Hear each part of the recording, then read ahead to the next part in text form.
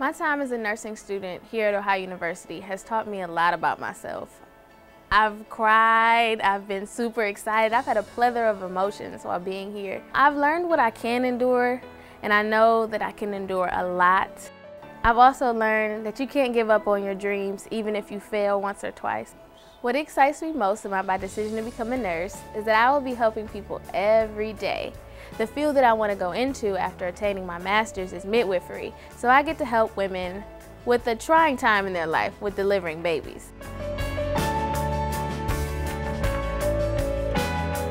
When I came to Ohio University, I was placed in many different roles, one being a peer advisor, and then the next being a peer mentor. So with those roles, I'm able to motivate, encourage, and captivate the minds of young adults. So service to others is very important because that's how you get ahead in life. If you don't give back, you can't look forward.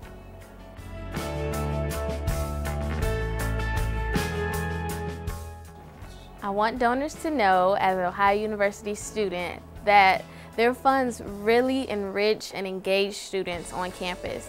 For example, the STEM lab, where I take classes for nursing, allows me to engage in patient interaction, not really in the hospital. So I'm able to learn from 3D SimMan, vitals, pulses. I get my foundation of exactly what my practice will be later in life.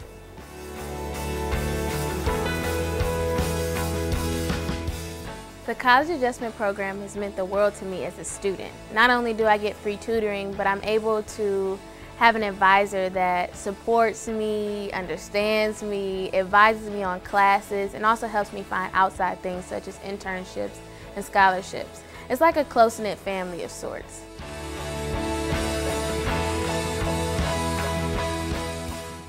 My parents made memories at Ohio University, but I've created a legacy at Ohio.